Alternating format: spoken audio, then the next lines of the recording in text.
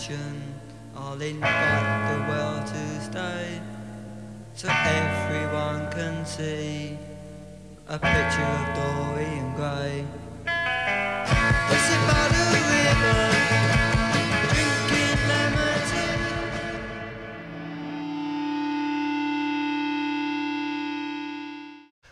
Thank you so much for joining us. I am your host, once again, the third time, Texas Ball Juarez. Oh, Bob! On today's show, we have from Los Angeles, JUGGS! J-U-G-G-S, JUGGS!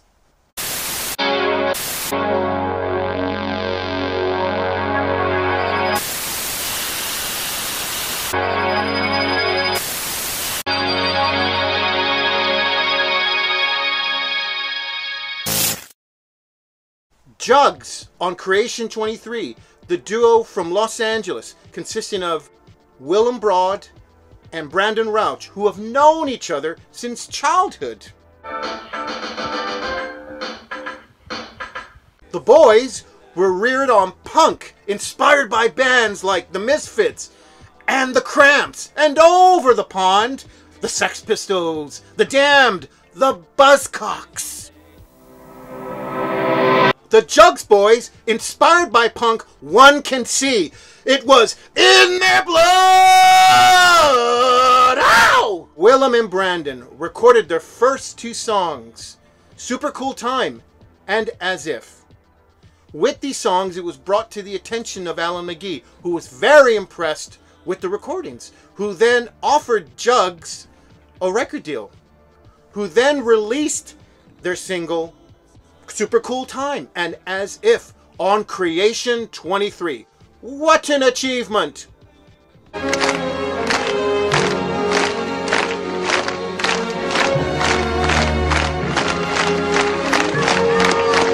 Now, how about that? After the release of Super Cool Time on Creation 23, Alan invited JUGGS to do a showcase at London's iconic venue, The Social. From there, JUGGS were on a tour. After the triumphant tour, they returned back to the USA, where they arrived back in LA, where they did showcases at the Monty DTLA and the Hi-Hat Highland Park, as well as Roxy on the Rocks on the Sunset Strip. And their triumphant show at the Creation Dream Machine show in the Hollywood Hills, CRE DRM 007, introduced by the legendary filmmaker Kevin Smith. You can't get better than that, can ya? I came up here today because it's very rare, particularly in this modern world of 2020, that you can ever say something like this out loud without getting in trouble. So without getting in trouble, I get to say, ladies and gentlemen, I love JUGGS. Give it up for JUGGS! JUGGS are finishing off their album with their fantastic disco-tinged danceable sound, which is going to be released imminently. Ladies and gentlemen, and now I introduce to you Willem and Brandon of JUGGS.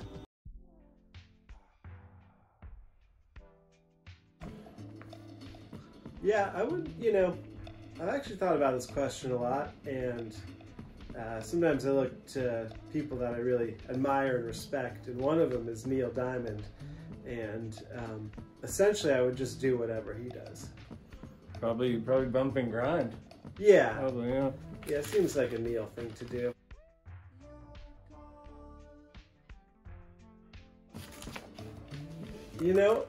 What do you think? Grunge, just 'cause. I think grunge too, but to ante up on your just 'cause, and to add to that, I would say just 'cause probably Neil Diamond likes grunge a little bit more.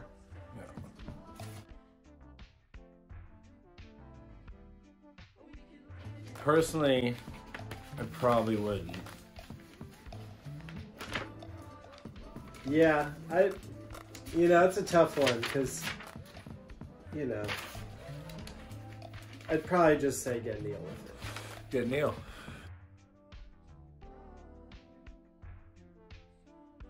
I'm gonna go with high five.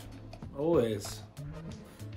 This is a tough question, and I think another one I've been thinking about quite a bit, but I will tell you a story where maybe this applies. A few years back, I was actually at a Neil Diamond concert, and a buddy of mine got me like front row, and he was doing his thing, and mind you, he was just on fire that night, like ridiculous. And you know, he was playing Red Wine, and he just like was kind of going around touching people in the crowd. And at that moment, I had smuggled in a Take 5 bar in my pocket, and it was pretty warm, and I was eating it, and he reached out for a high five, and I smushed just pretzels and chocolate and nougat and everything. Just he looked at me, and his roadie came out and gave him like a wet wipe, and I mean, I really did get a stink face from Neil, so I'm pretty upset at myself from that scenario. Wow. Yeah, I suck. I love you.